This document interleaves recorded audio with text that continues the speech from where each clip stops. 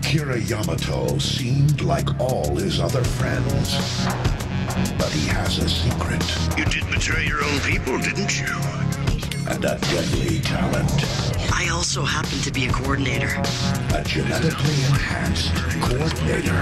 Kira possesses abilities far beyond his earthling friends. There's no reason why I have to do any of those things. Cast as protector and conqueror, Kira is unsure of either role. But that doesn't mean I can fight in battle. It's time. Battle lines are drawn, and a new war emerges. Here they come. All hands, level 1 battle stations! Kira finds himself facing down an enemy he doesn't hate, We don't want anything to do with your war. and championing a cause he doesn't understand. Why can't you go away and let us live in peace? As after the Earth forces face off, Kira and his Gundam may be Earth's only hope, I'm not about to be defeated here! or the harbinger of its demise.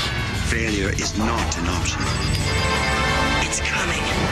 Portside Valiant, fire! Strike Gundam heading out.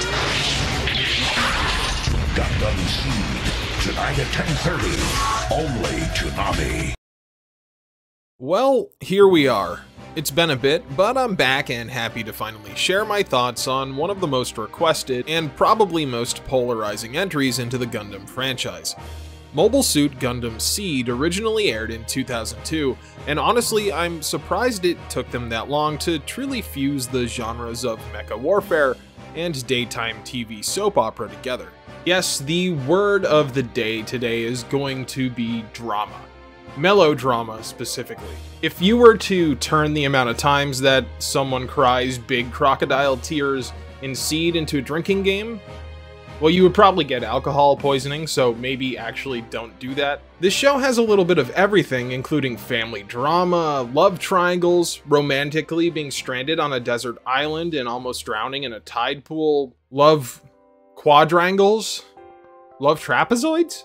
Mobile Suit Gundam SEED is a full 50-episode series, although I watched the HD remaster version, which cuts out 2 recap episodes, as well as changing the context of some pretty important scenes. People on both sides of the fence gave their opinion on which version I should watch, and in the end, the HD remaster came out on top, which is nice because the original SD airing of the show is kinda hard to find, even on a VPN, if you know what I mean. This is where I'd put an ad if I was an important YouTuber. You hear me, VPNs? My wallet is open. Now, I did keep the changes between the 2 versions in mind, and I'll discuss them when they come up, but if I miss anything, feel free to let me know, because there's a ton of information on Gundam SEED online.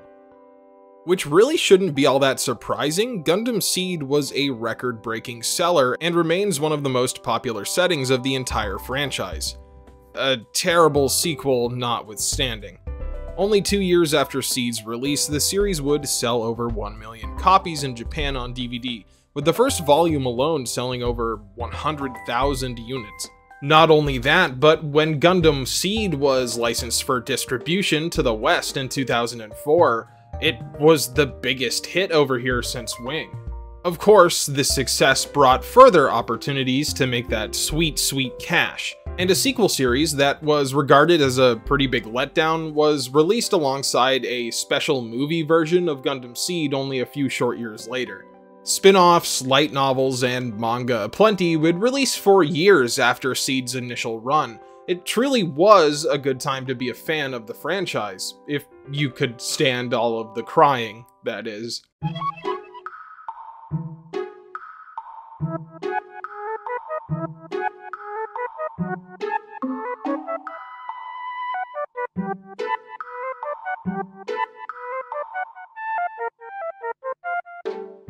Mobile Suit Gundam SEED begins by setting the scene of the year 71 of the Cosmic Era.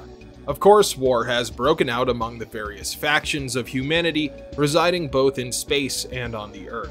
On one side is the Earth Alliance, a federation of Earth-based states that all have their own goals and ambitions throughout the series.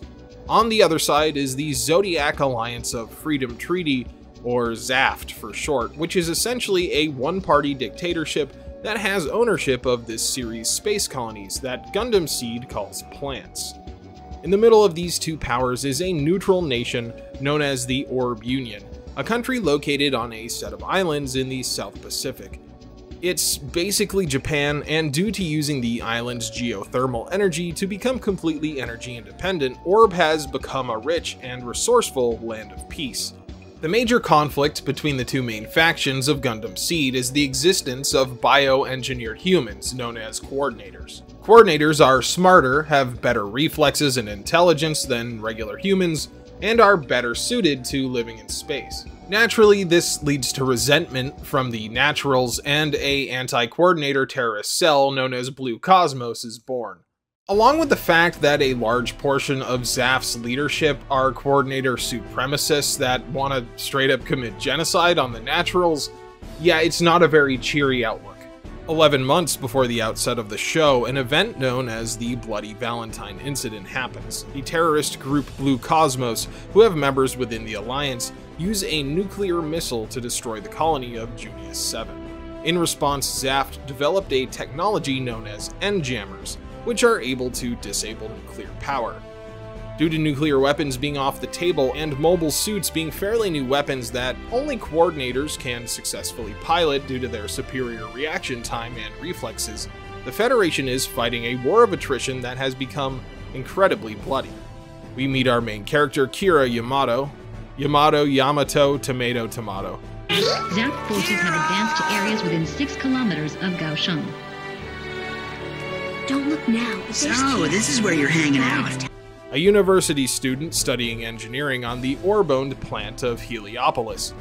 Kira joins his group of friends, Sai Argyle, Mirialia, Toll, and another kid named Goddamn Cuzzy Buzzkirk, which is amazing.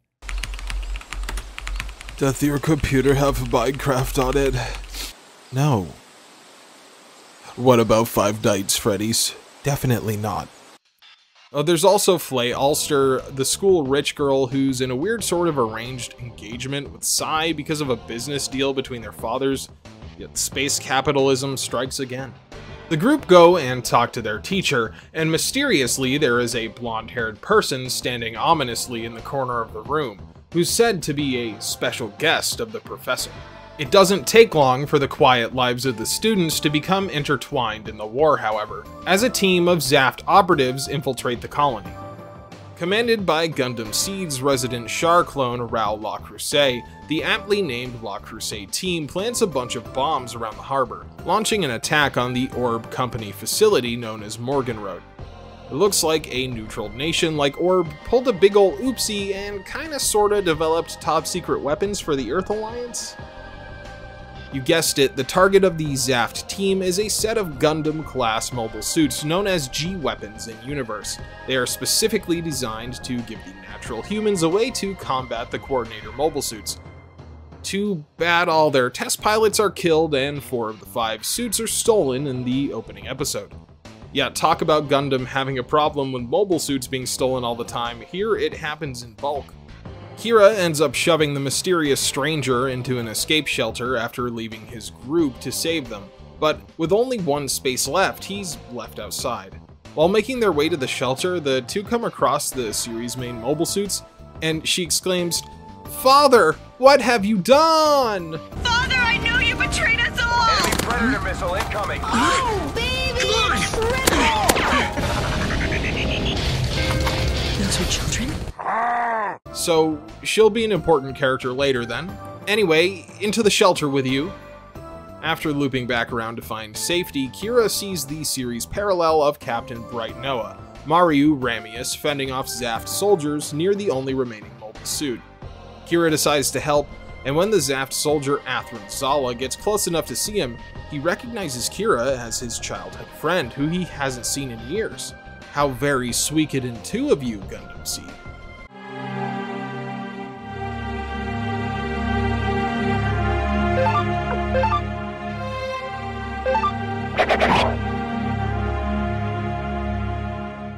Athrun runs off, leaving Kira and Ramius to power on the leftover mobile suit, the GAT X-105 Strike Gundam. Ramius is injured and also just a natural, so she leaves Kira to take the pilot seat of the experimental mech. It's revealed that Kira is a coordinator, living on the neutral colony of Heliopolis with his parents to avoid the war. He makes short work of the Zaft Jin, blowing it up inside the colony. I have to say the designs of not only the Gundam suits in SEED, but also the designs of their various grunt suits are pretty top tier. I think it's pretty telling that anytime you see a conversation online regarding Gundam SEED, even the people hating on it usually say the mechs look great. The Strike Gundam itself works well as a parallel to the original RX-78, kinda like when you see those posts online of manga artists drawing each other's characters. Kira's friends show up and they're all like, "Oh wow, Kira, you sure are good at giant roboting," and then Ramius wakes up and shoots at them, saying that the Strike is super duper extra classified, and now she has to take them all prisoner.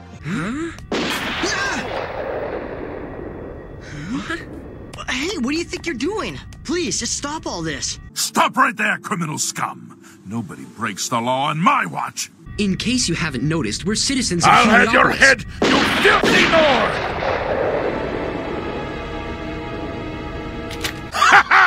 Which I'm pretty sure is a war crime, because they are citizens of a neutral sovereign nation, but it's Gundam, so that's probably the least serious war crime we're about to see. Along with the experimental suits is a ship built for housing them. Designated the Archangel, this mobile suit carrier launches during the chaos of the attack on Morgan Road's facility, and zeroes in on Kira's location. We meet both Commander Mula Flaga, a confident and handsome mobile armor pilot, and Ensign Natarl Badgerol, a by-the-book soldier who serves as the first mate aboard the Archangel and is in charge of the ship's CIC. It would seem that most of the ship's crew were killed in the attack, along with the original pilots intended for the experimental suits. Because those pilots bit the dust, Ramius asks Kira to pilot the Strike so that they can evacuate the colony. It's a pretty clear parallel to how Amuro started in the original series, though we see in SEED, Kira is set up to be special from the very beginning. LaFlaga outs Kira as a coordinator to everyone right at the start of the series, and they're honestly all pretty cool with it, except for Flay, but more on that later, where Amuro became special over time as his new type powers gradually developed. Kira is immediately shown to be above everyone else on an almost supernatural level. A lot of people will call Kira a Mary Sue, and while yeah, I think that is a pretty apt description, especially in the later half of the show, it's mostly an intended part of the narrative instead of an author insert crutch. Though I have to admit, there is a fair amount of bullshittery involved. The colony breaks apart as the Archangel escapes, and after arguing about military protocol, the ship takes on a lifeboat full of civilians that they find floating in the debris. Inside the capsule is Flay, much to Sai's surprise. Kira is in the Gundam main character phase of not wanting to pilot the Gundam because he really shouldn't have to, and yes, Kira is right in this instance. But I like how this show uses LaFlaga to just bluntly lay out the alternative. He's just like, well, alright, I guess we'll just all die then. And you can say that's manipulative, it certainly is, but it works, so checkmate, I guess. The fact that Kira's friends all decide to fill in positions on the bridge instead of just sitting around and awaiting their fate also helps Kira's decision to become a pilot as well. Kira decides here to fight for his friends, and this becomes his driving motivation for a pretty large portion of the show. Kira defends the Archangel alone against the La Crusade team, which consists of Athrun, Dirka, Izak, and Nicole, a group of ace pilots who are operating the stolen Gundams. Also, before anyone says anything, I know some of the dubs pronounce Dirka Diarka, and I haven't seen the sub, but in the HD remaster, he's pronounced Dirka, so I'm sticking with that. And then Nicole, I guess it's Nicole, so sorry. Again, disclaimer, bad at pronouncing, go ahead and yell at me. During the battle, Athrun reveals to Kira that his parents were killed in the Bloody Valentine incident, which is why he fights for Zaft, and he desperately wants Kira to come with him. LaFlaga saves Kira from being brought back to the Zaft ship, and the Archangel makes it to the Eurasian-controlled base of Artemis. Here it is illustrated to the audience that the Earth Alliance is filled with a bunch of scheming, backstabbing bastards who would probably be fighting each other if it weren't for Zaft. The Archangel is docked inside Artemis, which is pretty much impenetrable due to a huge energy shield. While they may appear to be safe, the Archangel crew is detained as the Commandant of Artemis attempts to find the pilot of the strike. After a suggestion from Laflaga, Kira had to put a lock on the mech's operating system, so that the only one who could operate it is him. While the Archangel crew deals with the Commandant being a total dick, Nicole of the La Crusade team believes that the Blitz Gundam's stealth capabilities can get himself inside the base while the shield is down. I think that out of all the G-Weapon suits in this show, the Blitz is actually one of my favorites. I mean, the Strike is number one in my mind for the first half of the show, but I can't help but love that dark color scheme. It's funny that the edgiest looking Gundam design is piloted by the most likable and relatable Zaft pilot, Nicole Amalfi. Just a green-haired boy who sure does love playing the piano and doesn't want anything bad to happen to him, yes sirree. Inside the base, Flay blabs to everyone that Kira is a coordinator, which the present Alliance leadership finds very interesting. They try to force him to release the lock on the Strike's OS, but the base comes under attack by Nicole, and Kira, along with the Archangel and all of the crew, are able to escape the base during the chaos. Kira fights Nicole outside the base, but is unable to stop him, and Artemis explodes. The Archangel is now critically low on supplies, so they decide to scavenge from the debris belt orbiting the Earth. There are mixed feelings about this, because treading upon the Junius 7 colony, the place that was destroyed in the Bloody Valentine incident, is seen as taboo. Especially when they're going there to resupply, a lot of the crew see this as grave robbing. Unfortunately, hello there. The Archangel can't even resupply at a damaged colony without a fight, as they come across a Zaft ship and Jin mobile suit. Kira takes down the suit, and here's where he shows some signs of struggling to be able to kill. Personally, I don't think it's done as well as with Amuro back in the original series, but to give the writers of SEED credit, they had a different vision for who Kira would become, so they just kind of speedrun his PTSD arc for better or for worse. The Archangel recovers a lifeboat floating in the debris, and inside we're introduced to Lacus Klein, a character who I think is actually kind of underrated. I'll admit at first I didn't really like Lacus. I thought she was just an addition to Kira's prospective harem that they were setting up, but I can proudly say that I was very wrong about that. Also, I keep wanting to pronounce her name Lacus, so if I do that, I'm sorry. I'm pretty sure that's a type of potato pancake, so sorry, Lacus. In any case, Lacus starts out being introduced to the viewer as an idol from the Zaft homeland and daughter of the Zaft leader, Chairman Siegel Klein. Not only that, but she also happens to be Athrun's fiancé in a weird arranged marriage situation. That will actually come back later in more ways than one. And yeah, while Mobile Suit Gundam SEED is certainly a soap opera teen romance aimed at the older teen audience, its writing is actually a little bit better than a lot of people give it credit for. Don't get me wrong though, it's not Shakespeare, it's like 250 monkeys on a typewriter tops. We learn that Lacus was in the debris belt to perform a memorial service for the destroyed colony of Junius 7. While this area is supposed to be under a ceasefire as a form of respect, an Alliance ship requested to inspect their ship, and then a fight broke out on board. So now the Archangel has a very important hostage, and the crew is pretty split on what to do with her. Ensign Badgerel remarks that it's their sworn duty as Alliance soldiers to bring her to HQ as a hostage, while Laflaga and Ramius, along with the younger crew members, don't like the prospect of using a civilian in that manner. On the other side, the Zaft High Council is pretty pissed that Lacus has been captured, as she's incredibly good for morale, so they assign the La Crusade team to retrieve her, with Athrun at their helm.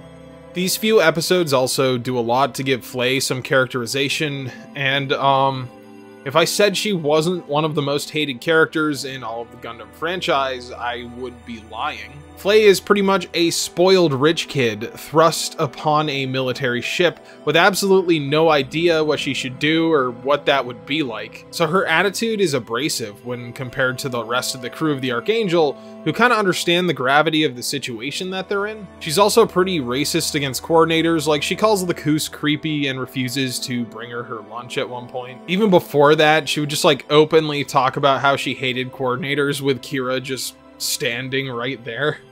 The point is, Flay is set up so that the audience won't really like her, and that's before she becomes a super manipulative psychopath. The Archangel receives a message from the 8th Lunar Fleet, and it would seem that the day might be saved.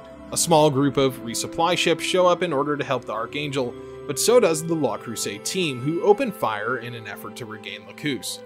Oh, also, Flay's dad is on board one of the resupply ships because he's an important Alliance politician, which seems kind of risky given how fragile the ships are shown to be in the cosmic era.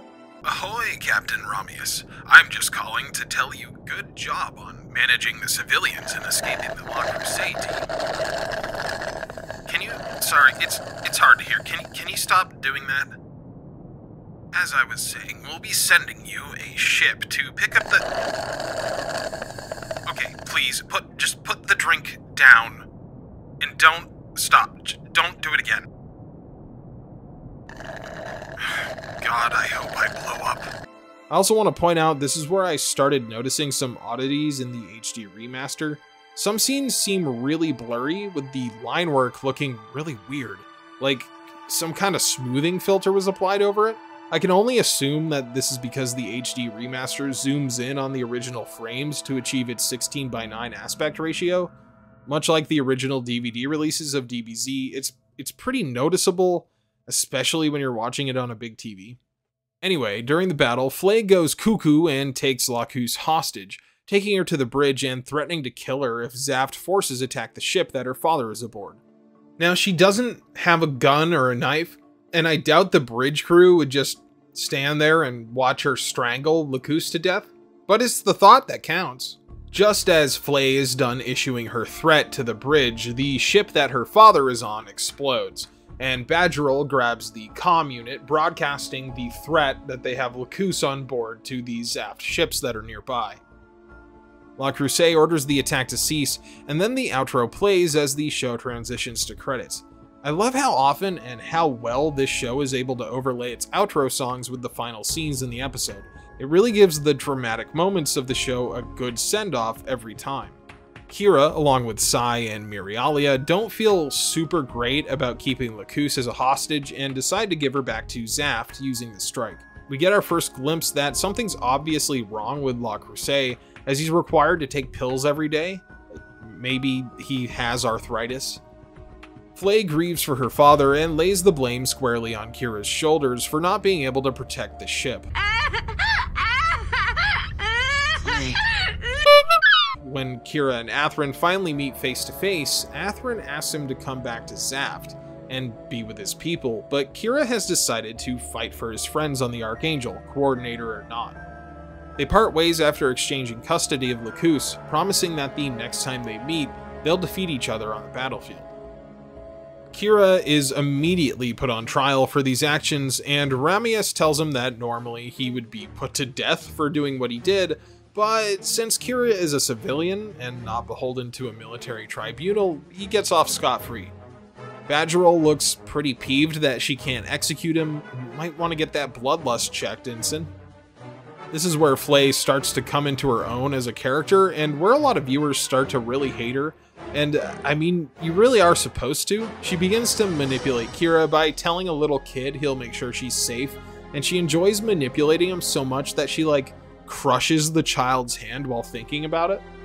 Ow! Ow! The La Crusade team attacks once more before the Archangel can meet up with the 8th Fleet, and I think this here is the first time that Kira gets his power up. Yeah, it's kind of weird for a Gundam show, but Kira and a few other characters possess the SEED. While it's not very well explained in the series, just think of it as the super mode from G Gundam, or like Kaioken from DBZ. When under duress, Kira loses the detail in his eyes and he gets hyper-fast reflexes. When in this mode, he's usually able to fight off the whole La Crusade team single-handedly. Actually, it's closer to Ultra Instinct now that I think about it. Kira wounds Izak in this fight, causing him to have a big ugly scar across his face, and this event becomes the sole focus of Izak's character until pretty late in the series. While I haven't talked much about them yet, the La Crusade team are much more than just goons out trying to stop the protagonist's ship. They're pretty well developed characters in their own right, at least as far as Gundam SEED goes anyway.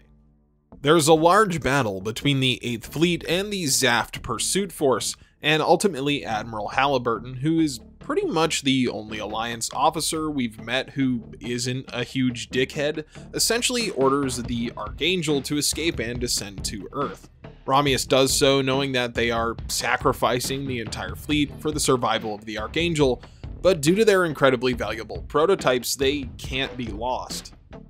Kira fights Izak once more during the atmospheric re-entry, and Izak, thinking that the lifeboat full of civilians fleeing from the Archangel is full of soldiers, blows it the hell up. And I do have to give Gundam SEED props, they went through with full-on murdering a little kid in front of Kira. Kira wakes up in the medbay of the Archangel, relatively unhurt after his rough landing. Well, at least physically, cause it's kind of at this point where Kira begins to struggle with the weight of everyone depending on him. When I said this show had a lot of crying, well, it has a lot of crying, and I mean like gasping, ugly crying. I couldn't save her.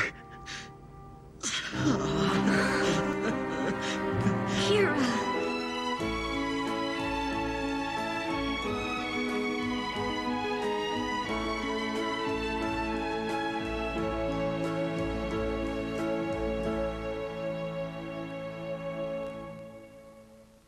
Flay doesn't help in the matter, as even though her and Sai were sort of a thing, she now wants that Coordinator D. Thinking that having her on the ship will make Kira fight harder, Flay wants him to kill all Coordinators basically. The Archangel was unable to stay on course because of the battle in the atmosphere, so instead of landing directly at the Alaska base, they're knocked way off course and into North Africa.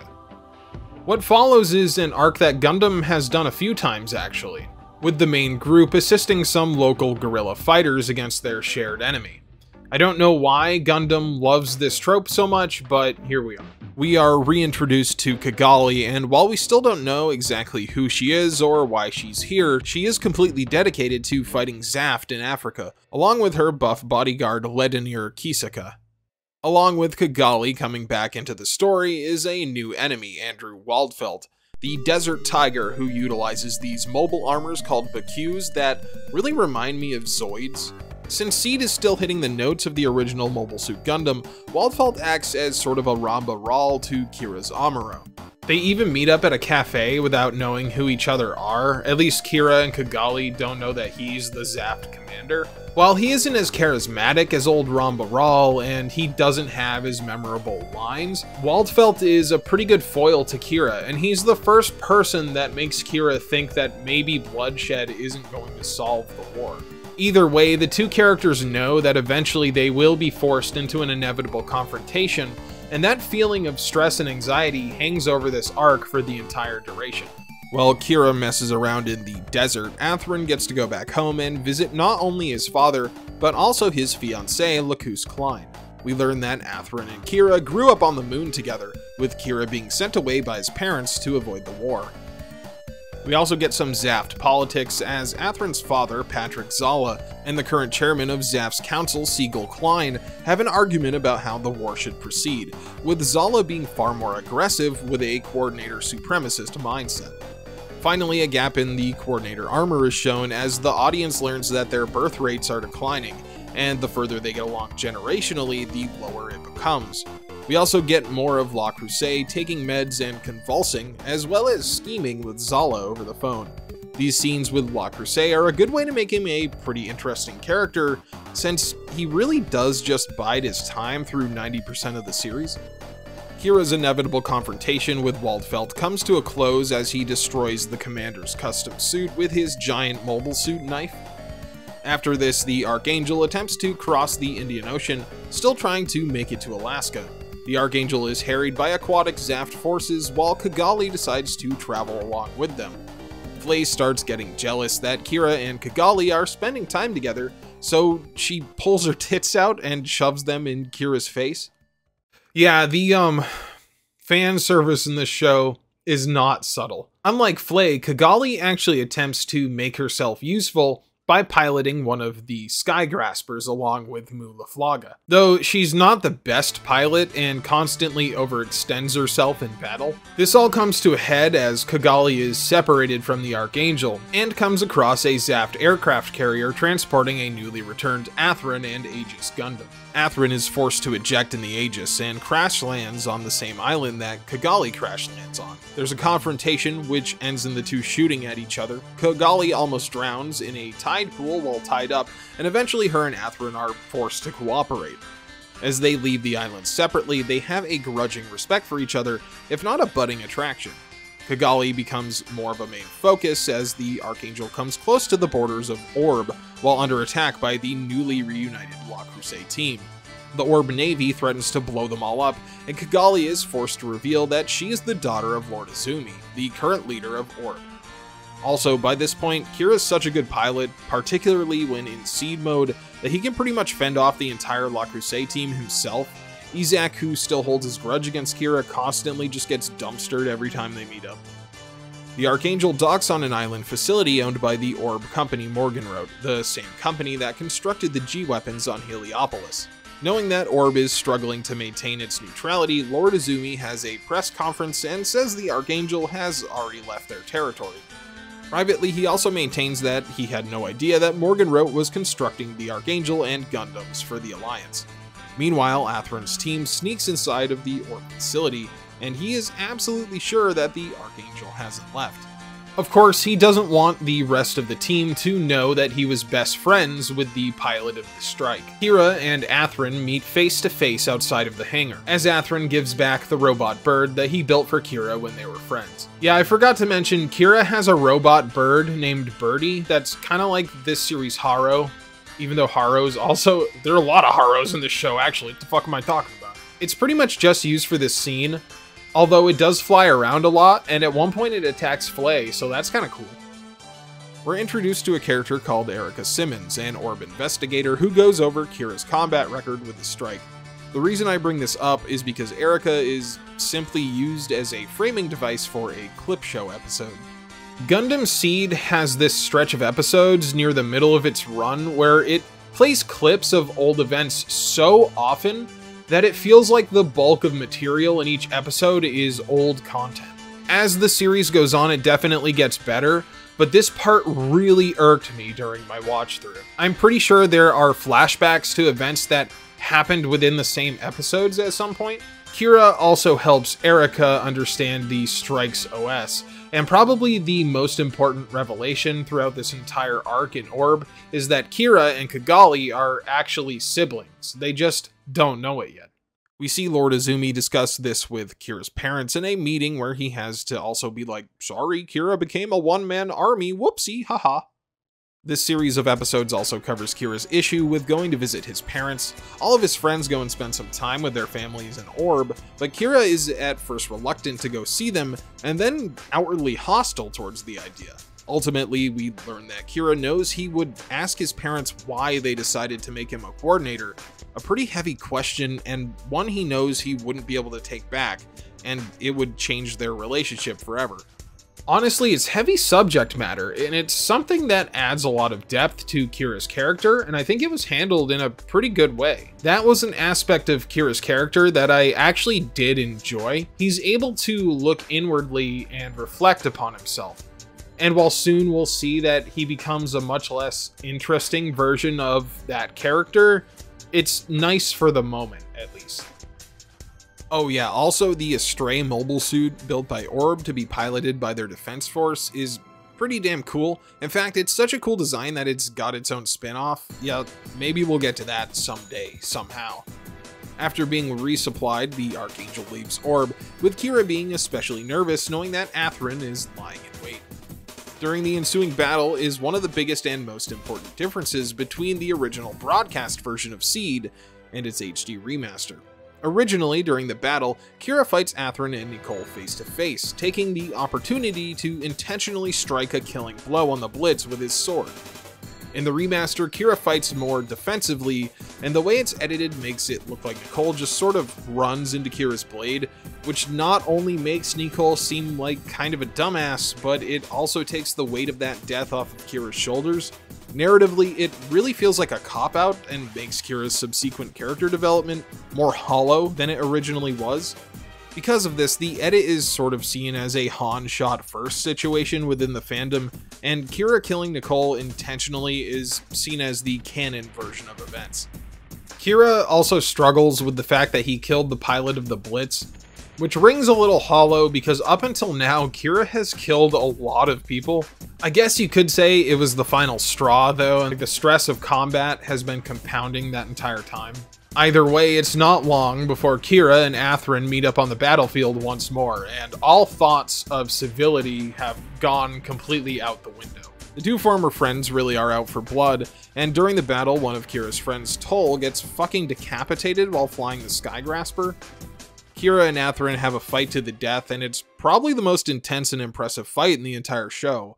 Gundam SEED's animation can be not great a lot of the time, but when push comes to shove, they still did great work. During the fight, Athrun grapples the Strike and self-destructs the Aegis, blowing up both suits. When the crew of the Archangel recovers the Strike, they find the cockpit completely melted. There's no way that Kira could survive, right?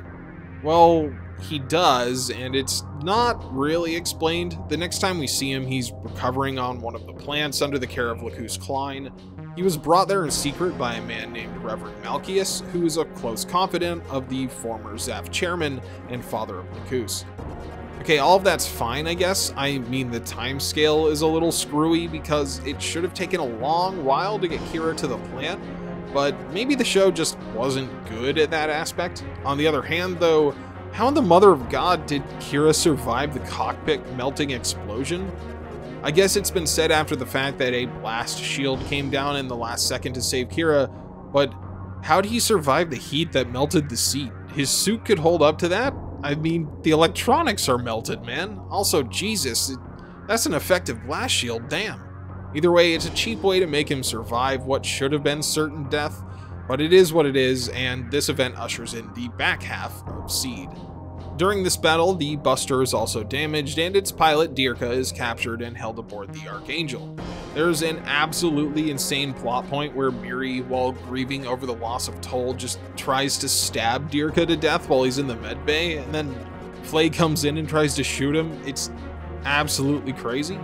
It even leads to Badgeril bitching out Ramius and finally telling her she's not a great captain, and Ramius's response is basically like, "Yeah, I know, well, what can you do, lol." The ship finally arrives at the Alaska base, and of course, the Alliance is pretty much just evil at this point, and they just transfer everyone that they think is useful off of the Archangel. Mu, because he's an ace pilot, Badgeril, because she's pretty much the only person on the ship that's willing to follow orders and do things by the book, and Flay, because she's the daughter of a deceased senator and would be incredibly good for propaganda.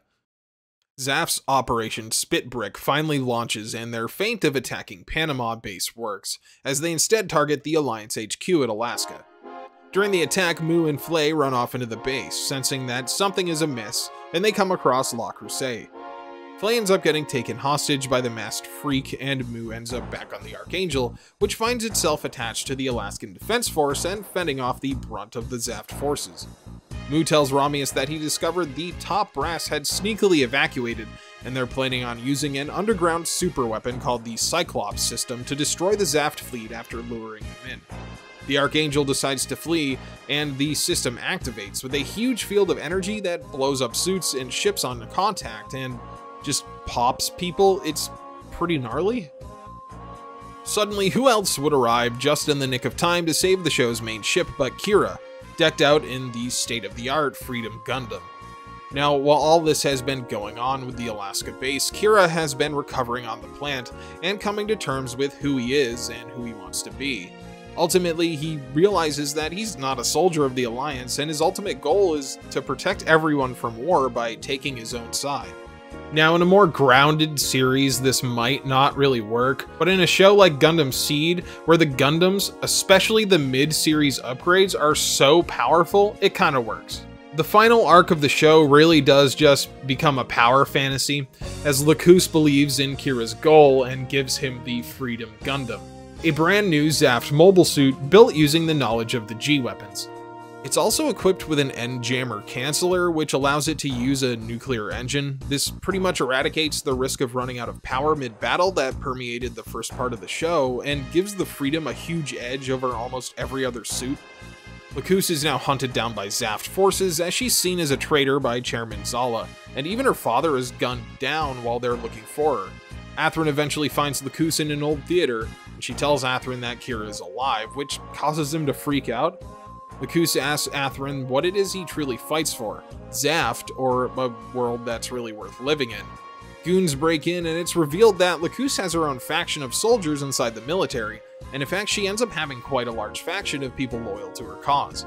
I actually really enjoyed this turn of events. When I first watched Gundam SEED a few years ago, I really didn't like Lacus when she's first introduced. Her flighty and naive personality sort of annoyed me. Little did I know that she's actually a cunning leader and propagandist, and she schemes almost as much as the other leaders of the world factions. The Archangel makes it to the only place they could think to flee, the country of Orb, but their safety is short-lived as the Earth Alliance declares that anyone who's still claiming neutrality is actually on the side of Zaft.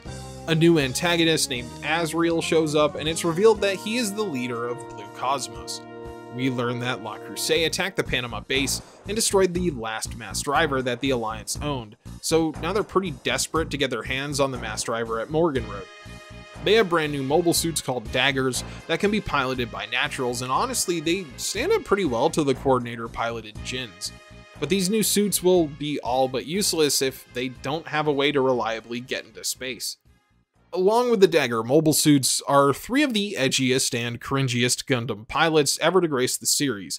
We have Shani Andros, a green-haired psycho who pretty much only grunts to communicate and listens to terrible loud music on headphones, though I think he does say, "Here's Shani" once, which is a reference to The Shining, which means The Shining exists in Gundam SEED and so does Stephen King. I guess that makes sense, but it's kind of weird to think about. Okay, tangent over. Orga Sabnak is the worst character named Orga in the franchise, and is also a leader of the trio, and he has a gruff voice in the dub. That's pretty much his personality. And then finally, my least favorite is the red-haired Clotho Buer. Buer? I don't know. Who's a gamer. He's always playing a Game Boy in his limited off time, and he constantly shouts things like, "Noob" and "We beat the boss" in combat. I hate him most of all. These three pilot the Forbidden, Calamity, and Raider Gundams, respectively, and while these suits are kinda cool looking, they aren't used very well. While the Blitz, Buster, Duel, and Aegis all had separate abilities and roles during combat, even if the show doesn't do the best job of presenting that, the newly introduced suits are just sort of bland. I mean, yeah, they have specialties and differences, with the Forbidden Gundam being the weirdest of them all, but after this show's over, I probably won't remember them. On the other hand, I'll never forget how the Freedom looks, which is basically just the Strike decked out with a million weapons. We're inching very close to double Zeta territory with that design. These three pilots are all edgy weirdos with paper-thin characterization, and the only interesting thing they really offer to the series is the implications that their backgrounds provide. These three are what the Alliance refers to as boosted men, or biological CPUs designed only to pilot the Gundams, their mental health and stability be damned. Designed to be able to fight on the same level of the coordinators and overseen by a megalomaniac like Azrael, it's honestly impressive they can stand up to the likes of Kira at all. We even see that Azrael denies them pain meds for their incredibly intense headaches when they fail to destroy the Freedom. This is a parallel to the Universal Century Timeline's Cyber New Types, which had similar stability issues, and this turn of events makes sense if you think of SEED as a modern adaptation of the 1979 classic. To catch up with Athrun, he's transferred to the Zaft Special Forces after his success at apparently killing Kira and destroying the Strike. He doesn't spend much time back at the Zaft homeland, however, as after he meets up with Lacus and she escapes, his father sends him on a secret mission. Athrun is given the Justice Gundam, a new machine with similar specs to the Freedom, and jammer canceller included, and is told to go and retrieve the Freedom. Not only that, but he's ordered to kill the pilot and everybody else who's come in contact with the suit, which is something that even Athrun is shocked by. He immediately takes the Justice and travels to Orb, arriving just in time to save the Freedom and the Archangel. Oh yeah, at this point the Strike is rebuilt and they installed the natural OS in it so Mu can pilot it, and it's awesome. Athrun reunites with Kira and the two finally come face to face once more. However, now they're on the same side. After seeing how his father has become more and more extreme with his anti-natural views and questioning his own beliefs after talking to Lacus, he decides that defending Orb and essentially joining the crew of the Archangel is the right thing to do. While they aren't immediately trusting of Athrun, the crew of the Archangel is willing to take any help that they can get. We also see that Miri, who has started to move past the death of Toll after seeing Kira and Athrun make amends, lets Dirka out of the brig. While Dirka initially just leaves, when the battle breaks out, he returns to the ship and pilots a repaired Buster Gundam, also joining the Archangel crew. The Battle of Orb rages as Lord Azumi evacuates all his citizens to space, including Kigali. He gives her a picture proving that her and Kira are siblings, and then after everyone evacuates, he detonates the entire island, which is pretty ironic considering the Alliance literally just did the exact same thing. This act of defiance against the Alliance, that rhymes, costs Kigali her homeland and also her father, but hey, at least now she's got a brother who's also a Jesus stand-in. Yeah, I guess now it's time to talk about the biggest criticism of Gundam SEED. After Kira returns with the Freedom Gundam, he becomes almost an untouchable pilot. That's not really out of the ordinary for the Gundam franchise, but I think what bothers fans more is that he becomes almost infallible in both his goals and reasoning as well. He basically has no flaws for the last 15 or so episodes of SEED, which makes him pretty boring to watch after a point. Also, most people fall all over Kira and talk about how great and amazing he is. It just gets to be a bit much after a while, and calling Kira a Mary Sue at this point is totally fair. With the destruction of Orb, we're finally set up for the last arc of SEED, and of course it all comes full circle and takes place in space. The Archangel and Kusanagi, helmed by Chikasa and Kigali, make it to space. Athrun, having just gained the trust of Captain Ramius, asks to take a shuttle to go and talk to his father, which seems ultra sus, I do have to admit, but he is allowed to depart. Kigali also tells Kira that they're siblings, and honestly, this plot point just sort of fizzles out. Maybe I'm misremembering something later on, but it kinda just goes nowhere. Athrun returns to his dad, who's really pissed he doesn't have the Justice or the Strike with him, and ultimately he names Athrun a traitor and even goes so far as to shoot him after saying that genocide is the only way to win the war. It's a pretty sticky situation, and I don't know how Athrun would get out of it until Lacus shows up and it's revealed that her faction is wound so deeply into the military that they steal a brand new warship called the Eternal, which, by the way, is helmed by a newly returned Andrew Waldfeld, who never really seemed like he went along with the ideals of Zaft anyway. Also, hey Kira, Waldfeld survived your fight in the desert, so you don't gotta feel bad about that one anymore. If only the other 20 to 30 dudes you murked before that were a main character too. The Archangel, Kusanagi, and Eternal rendezvous with the L4 colonies. These were colonies that were damaged at the outset of the war and have since been abandoned.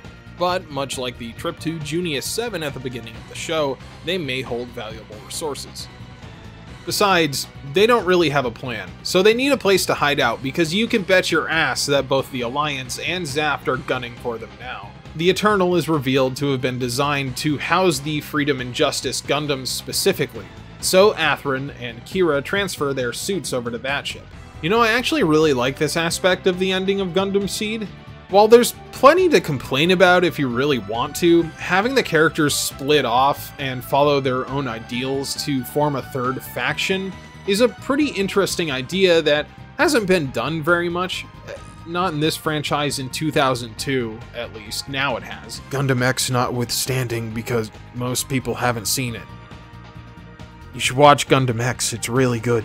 The Alliance reveals a brand new warship called the Dominion, and yes, it does look like it came from the Mirror Dimension. It's a black and red evil version of the Archangel, and while that is kind of silly, I kind of like it. Honestly, they should have slapped a big mustache on it so we really knew it was evil. Azrael boards the Dominion alongside his biological CPUs and the 3 newly developed Gundams. In a twist that you probably saw coming from miles away, Badgerol is made the captain of the Dominion, and Azrael says that their new mission is to hunt down and destroy the Archangel. On the Zaft side of things, La Crusade is ordered to hunt the Archangel as well, and of course no one really cares that he's just like got this young girl hostage. I know, Char clone and all, but no one's gonna say anything, really. Izak is the only one who tries to bring it up, and La Crusade's response is basically just, don't worry about it, pimp, we all got our side hustle going on. Much like the Universal Sentry's Char Aznable, Rao La Crusade is a triple S rank groomer psychopath, and at this point Flay doesn't seem all that bothered to have been taken captive by him. At one point she even like sees him as her dad, so that's something that happened. She even has a gun pointed at him at one point, and he just tells her like if she shoots him no one will even give a shit because no one cares if she's alive. Which is harsh but true, I guess. And you know, I do not like Flay, and the series pushes you into that opinion of her pretty early on, but can you really blame Flay for being a little crazy at this point? She also has a chance to steal or tamper with La Crusade's medicine that he has to take near constantly, and she just doesn't. But Gundam SEED does a pretty good job of making you think that she might do it, just to give credit where it's due for the series writing. The Dominion and Archangel fight, with Kira and Athrun being pretty much untouchable at this point. That nuclear engine really comes in clutch, as the Alliance Gundams are still constantly dealing with running out of power.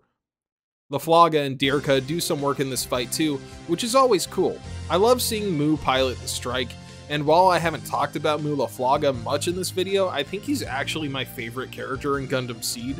As a natural that can hold his own against coordinators in outdated mobile armor in one-on-one combat, Mu represents the peak natural human ability when it comes to piloting. And yeah, while Mu is a new type, which has been confirmed in interviews after the fact, he only ever really uses his new type abilities to sense where La Crusade is. So he's not using his new type crap to win, it's all skill when it comes to Laflaga, and I really like that. Not to mention that, so far in this franchise, he might be the best mentor character. It's kind of a toss-up with Jamil Neat from X, but as far as ace pilots that the MC looks up to, he's up there with Quattro Bagina from Zeta. So when we finally get the payoff with La Crusade and Mu inside the L4 colonies, it hits really well.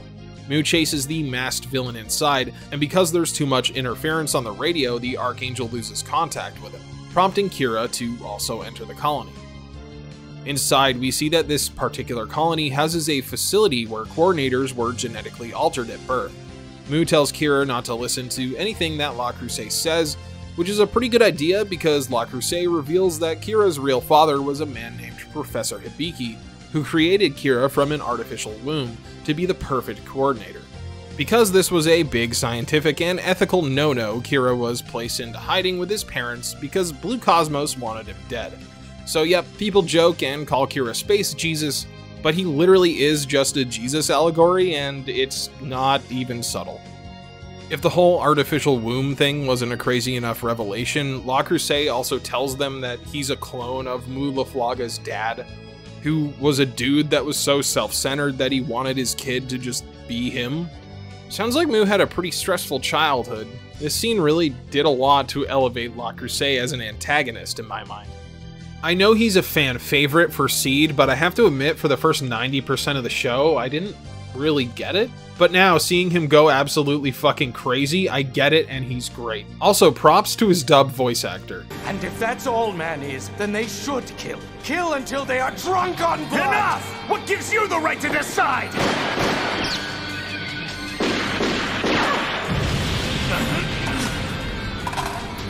Because I am what they made me! I am the only one who has that right to sit in judgment over all humanity! Oh my god, enough already! After all these revelations, Le Creuset gets his mask knocked off, and then he runs back to his ship to put the final stages of his master plan into motion. He gives Flay a data disk and puts her in a lifeboat, telling her that if she gets that disk into the hands of someone in the Alliance, it will end the war. And then he just ejects her into the middle of the battle. Now, of course, Kira doesn't get a break, having learned that he is a weird, perfect test tube baby, and his mother is a cold, hard machine, and now he's got to rush to save Flay. Unfortunately, even Space Jesus can't catch a break here, and the Freedom is damaged, with Kira being unable to get to Flay in time. Flay is brought aboard the Dominion, and the data disk is revealed to contain the plans for the Zaft-built N-Jammer Canceller housed inside the Freedom and Justice Gundams. Asriel has a great evil laugh to himself about this, and you might think, oh well, now they can improve their mobile suits so that they don't run out of energy so fast. But nope, he jumps right to launching nukes at the Zaft homeland. Now, why would Le Creuset want to hand the Alliance plans for the tech that gives them a huge edge in the war? Well, because one, he's totally insane, but like an evil calculating type of insane, and two, he wants to kill all phonies. So with the Alliance, Peacemaker force mobilized and proven to be effective with the destruction of the Zaft stronghold of Boaz, the final conflict erupts at the Zaft homeland. Izak, still loyal to Zaft and working under Le Creuset, defends the colonies from incoming nuclear missiles. Athrun and Kira show up just in the nick of time using their Gundams equipped with the incredibly fast Meteor booster system. Chairman Zala reveals his ultimate plan, a giant space superweapon called the Genesis system that basically fires a gamma ray laser. It would not be a Gundam finale without a giant space laser, so I'm glad that that trope showed up. He fires the weapon and takes out a majority of the Alliance fleet, forcing them to retreat. This pisses off Asriel, so he orders Badgeril to regroup and attack the Genesis system, saying that reinforcements from the lunar fleet will soon arrive. As the attack on the Genesis system commences, Lacus gives Kira a ring as a good luck charm, which kinda matches with Athrun having a charm as well from Kigali. Speaking of Kigali, she gets to pilot the newly finished Strike Rouge, which is just a red-tinted strike. Honestly, I think this was kind of dumb, and went against her character development. Kigali realizes that her place is outside of battle in a leadership position slowly over the course of the series, and after she pilots the Skygrasper back on Earth, she doesn't really directly take part in a battle again. Personally, I think it should have stayed that way, but whatever, fuck it. She gets a red-tinted strike, I guess. Oh, and speaking of new Gundams, Le Creuset gets the Providence Gundam, which is actually awesome, and he should have had way earlier in the series in my opinion. Maybe I'm just a sucker for bits, but I love this suit.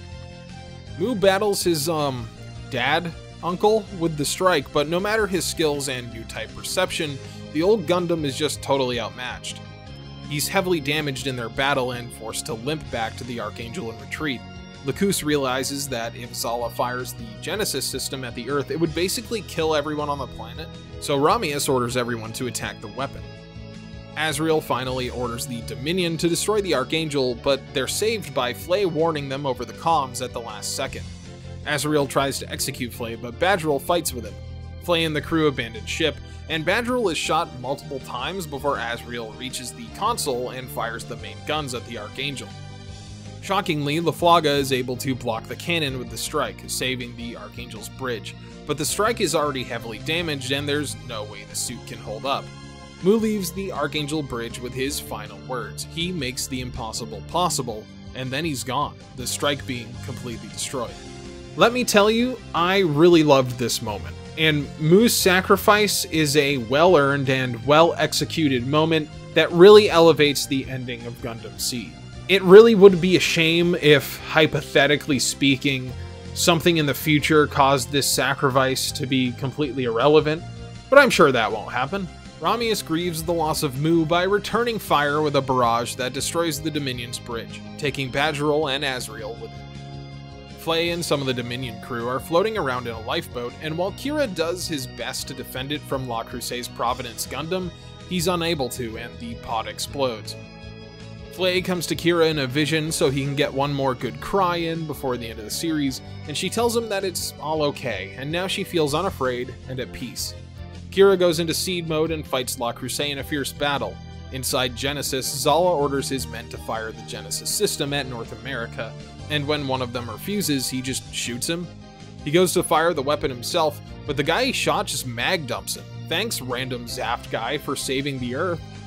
Kigali and Athrun show up and talk to him, and he's still petty and wants revenge. They evacuate the base, and it's set to self-destruct, just barely surviving the blast. Kira finally finishes his battle with La Crusade, resigning himself to claim a life for the sake of everybody else. In a final scene, Kira's robot bird flies through space, don't ask me how that works, and is able to locate Kira, floating in his normal suit.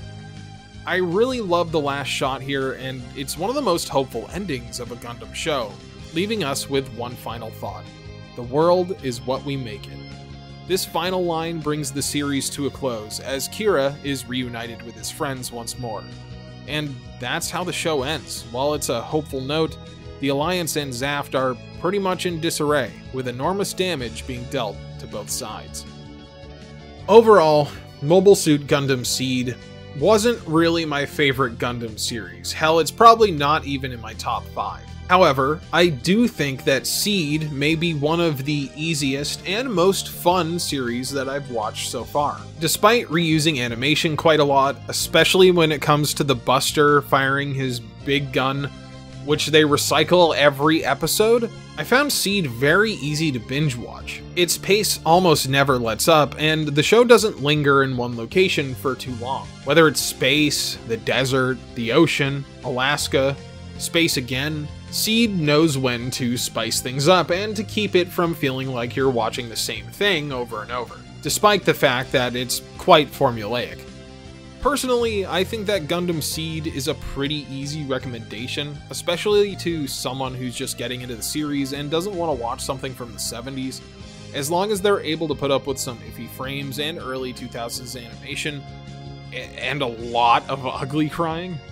Yeah, the story can be fairly silly and come off like a young adult novel at times, but then it will get incredibly dark out of nowhere, and some of the questions that Gundam SEED poses about what it means to be human and the cost of scientific advancement are certainly interesting.